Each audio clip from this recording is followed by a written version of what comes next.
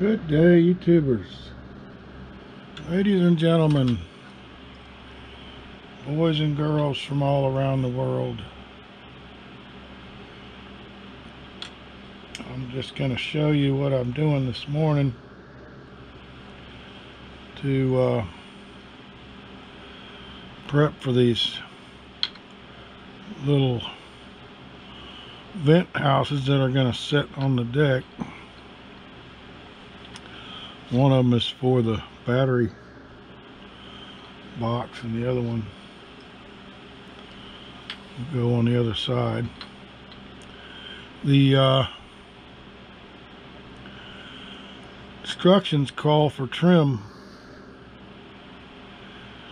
to go around them in 2 layers. We got one on the top and one on the bottom.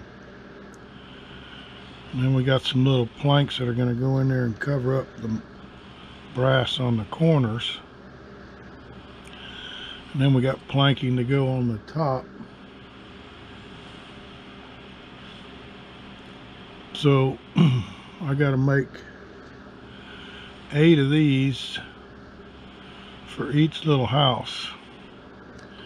Yesterday I glued these 4 on just to get a feel for what I was in for. And I was using the nippers to cut them and then sand them, cut them extra long so I could put them on the sander and sand them down to the proper length. And that was a lot of work. So what I decided to do was go ahead and set up my little miter box, and using one of these as a template, I can cut them to the exact distance as the template. So I'm going to lay this on there where I know the end is matching. You can see that there. And when I know this is good here, I'm taking the knife and scoring a little mark in the top of the board. And then I'm going to lay it up in here, the 45-degree cut mark. And using these little pegs that came with the miter box, I can trap that board there almost where you can let go of it. And then with the miter saw, come down on that mark I made with the X-Acto knife, twist this enough where it's grabbing that thing.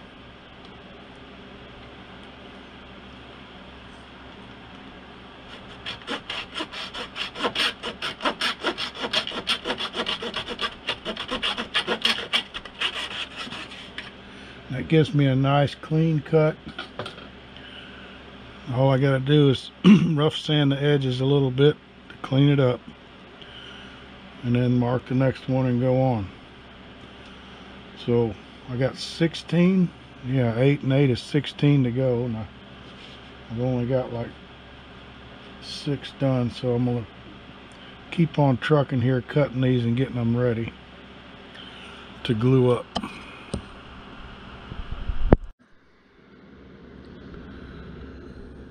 Well, I got them all cut, but one of them I checked, and some of them, and one of them's way too short. But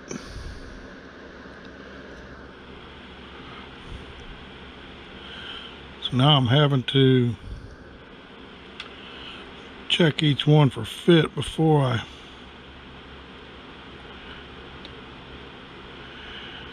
glue it on there.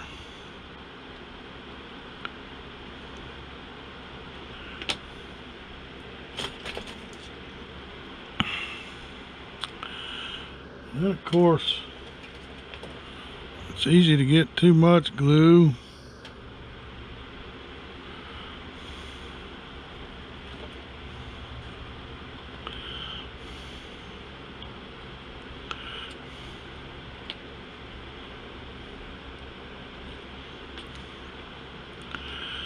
So now we'll set this one up here and see.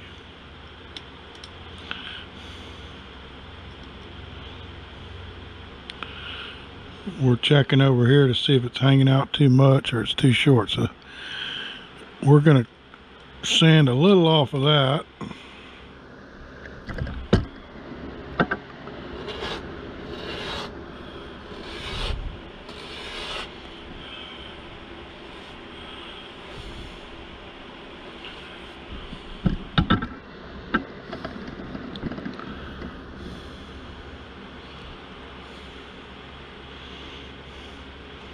Check it again.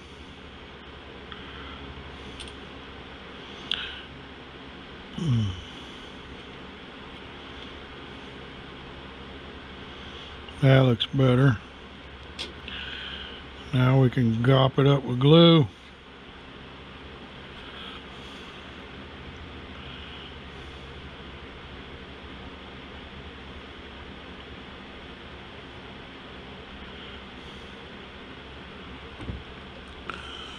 The one on the top here is really the top, but we got the little house upside down. Top one's easy because we're setting it on the table. When we get to that other one, that's a little bit harder.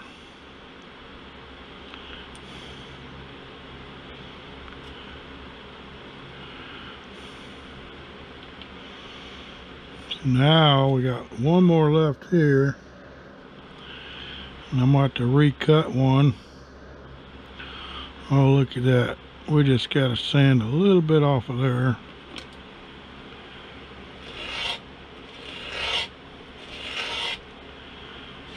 It's easy to sand too much,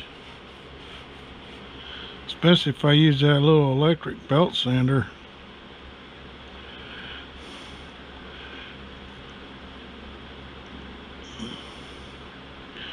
Yeah, that's perfect.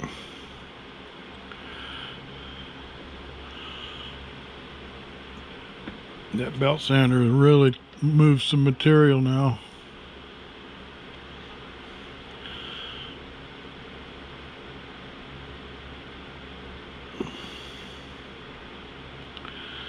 And this one we're going to put some on the miter cut on both ends.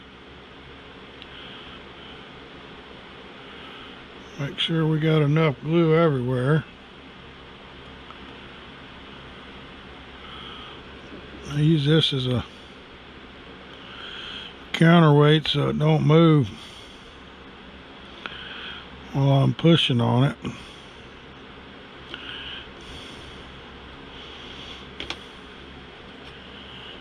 And then we can use a stick.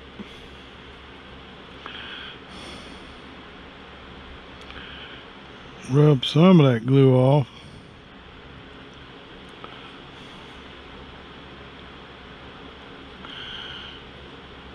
And then when we get done, we're going to move it a little bit so it won't stick to the deck here.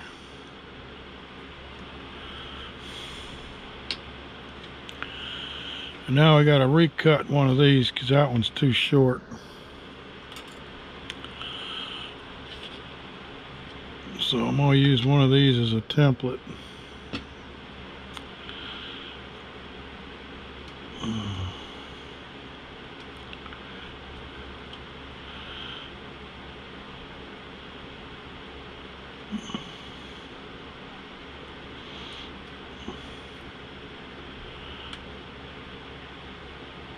Where'd my knife go?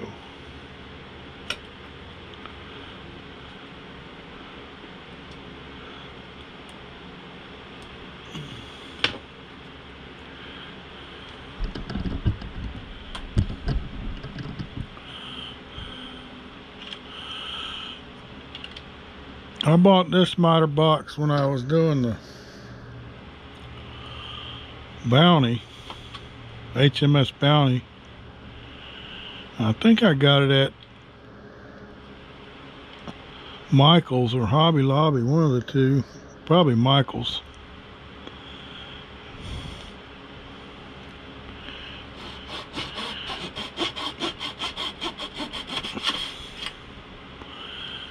but it works really good for precise little cuts like this,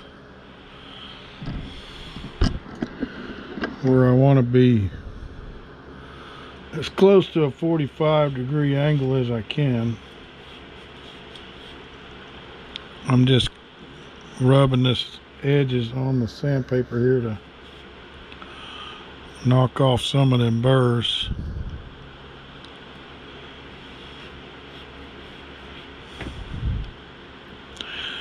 Now that one's good, this one's too short, so we're going to put it off to the side.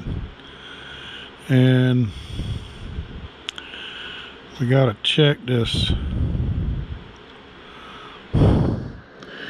Yeah, it's okay if it's too long. It's like a wire. If your wire is too short, you're in trouble. You got to pull a whole new wire. So it's too long, and it's quite almost a couple millimeters too long at the butt of the cut. So I'm going to scoot this forward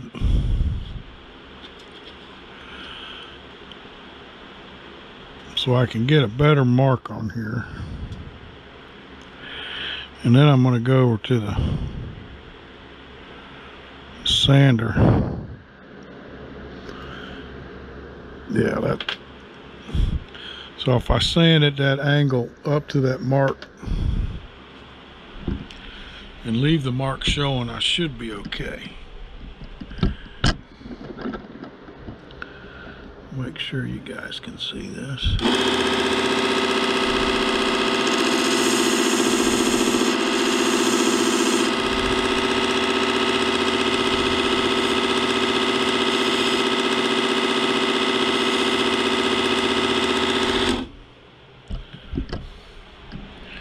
That's a lot easier than trying to take off a bunch of material. Now, before we put glue, we're going to check it again, because yep, that's good enough. So we just keep going around, and we're going to put some planks on this baby. We got one of them ready to plank up.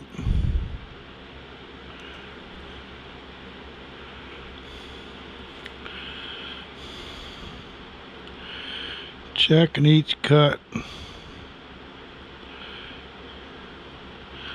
It's hard to let go of the tweezers and not have your workpiece move. So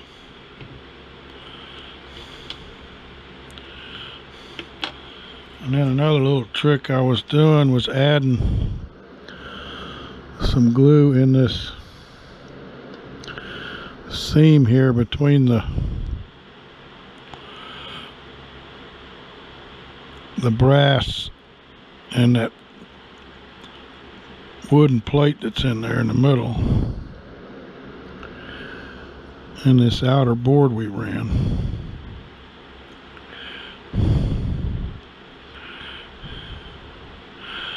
This will be the bottom of it, so you won't see this.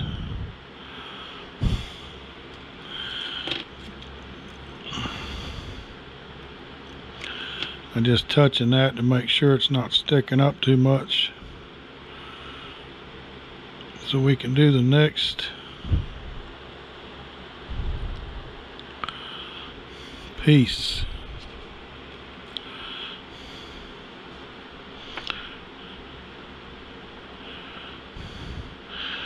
And that one's too long by at least a millimeter. So if it's a small amount like that, I try not to use that electric sanding dust because it'll take off more than you think. And you're having to cut a new piece. It's hard to gauge how much you're taking off.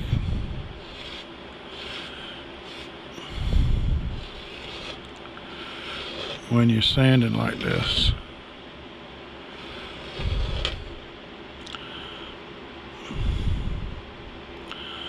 So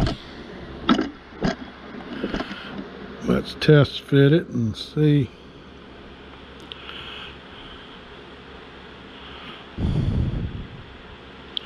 So it's still a little too much sticking out on the butt on this end.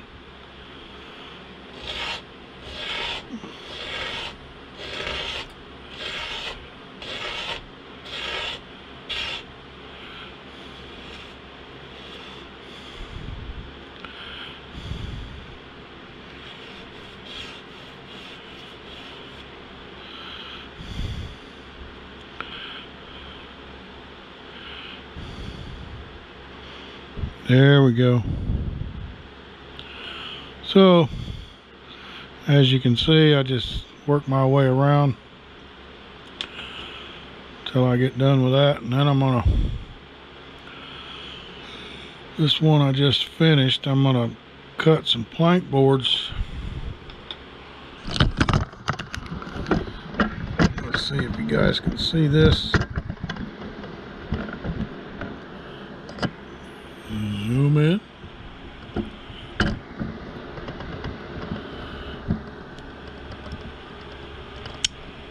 So we got to do a little bit of plank boarding on the corners to cover up the brass, which is a pain in the And then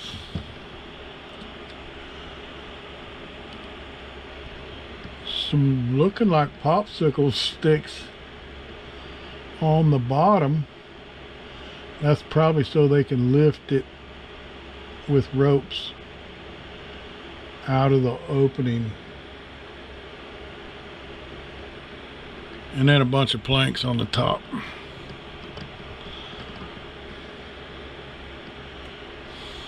So what else have I done this week? Let me zoom back to normal here. Get this camera out. Yeah, I got some lumber sitting in here I got to put up in the loft. And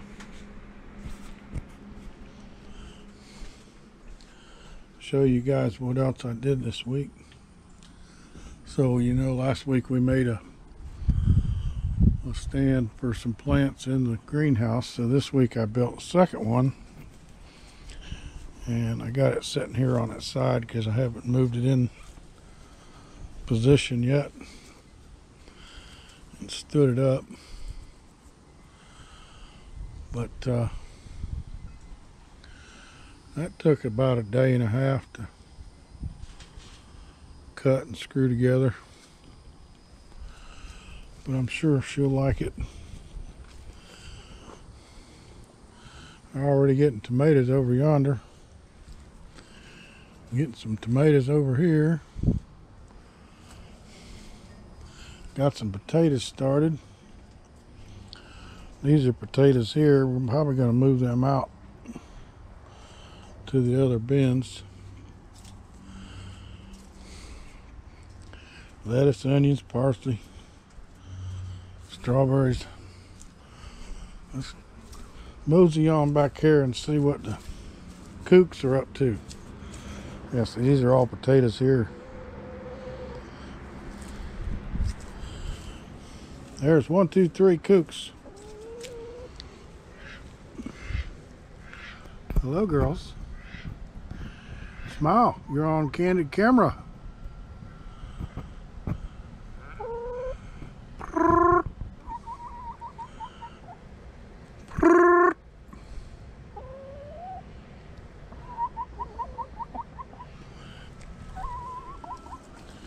And my wife gives them, she'll pull a bunch of weeds and stuff while she's cutting vegetables. So any vegetables that are bolting or getting out of hand, she'll cut off and make a bucket full, along with some corn and bread and stuff like that. We throw a bunch of that in there every morning just to help them. She got 3 eggs today. And this thing broke when I was using it yesterday, so I did a repair. You can see where it broke there. So I took a piece of flat bar that would fit inside of this and drilled a hole in it where the old brake was at, and then drilled and tapped 2 632 screws in there, so that thing should last for till I break another leg. Or that's one of the arms that goes on the top when it opens up. But that's an example of a home time repair. I busted off a tap in this hole when I was doing it. 632 tap broke off in there when I was threading it. So I had to drill a new hole, start over. But we've got her fixed, and now we can put her back in the storage spot.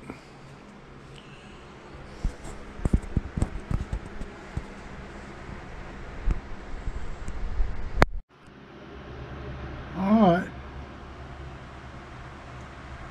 you can see the finished product there, and what we got here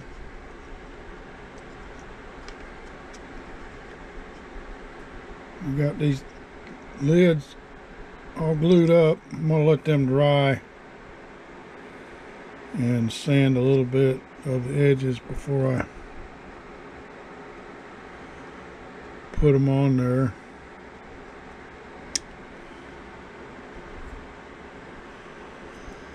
But we did get the hard part done this week.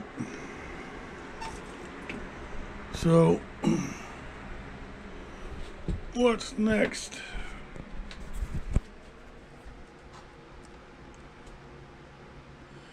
Standing rigging.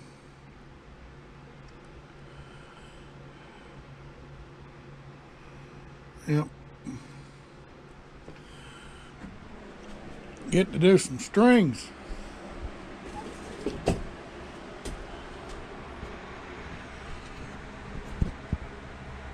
Standing rigging.